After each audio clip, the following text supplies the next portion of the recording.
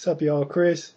Quick prediction vid on this weekend's fight between Gennady Golovkin and Curtis Stevens.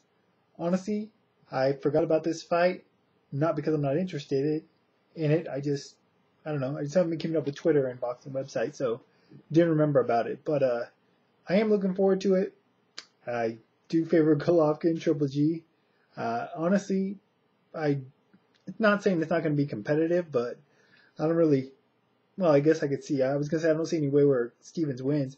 Obviously, he could win by knockout.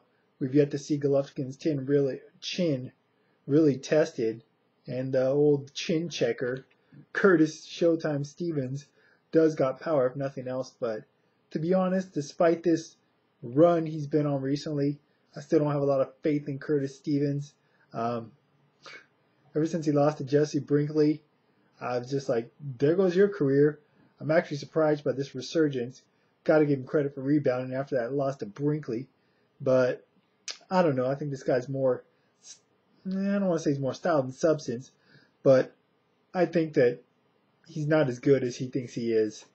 You know, talks a big game, packs a big punch, but I don't know. I don't think he packs a bigger punch as Golovkin, nor do I think he possesses the same ability to absorb a punch. Do think this should be an entertaining fight while it lasts, though. We'll see if it's Golovkin's toughest test to date. But I imagine he's going to win this fight. And I say by stoppage.